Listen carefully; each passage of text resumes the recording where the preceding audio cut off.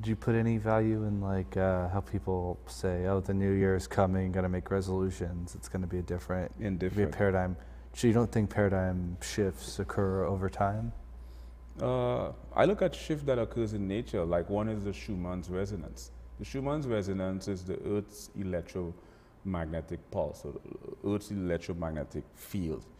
It's like a trapped electromagnetic radiation that exists between the Earth's cavity and expands at least 300 to 500 or more miles altitude towards the Earth's ionosphere.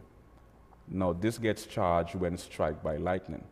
I find that intriguing because that sort of radiation oscillates around 7 point something hertz, which is the equivalent of our alpha brain state, right?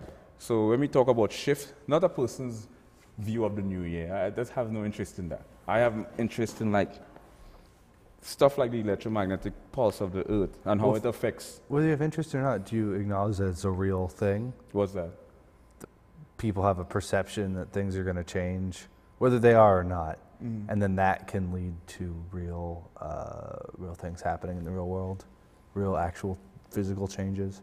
Yeah, but right. I mean, there's things that we could look at things objectively, not objectively. We could look at things from a optimistic standpoint or a pessimistic standpoint.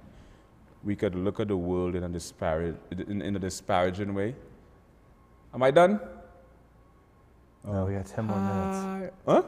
So we got 10 more minutes. See, you're just about to give the meaning of life. I apologize. Distracted. I got distracted, so continue. Yeah, so what was I saying?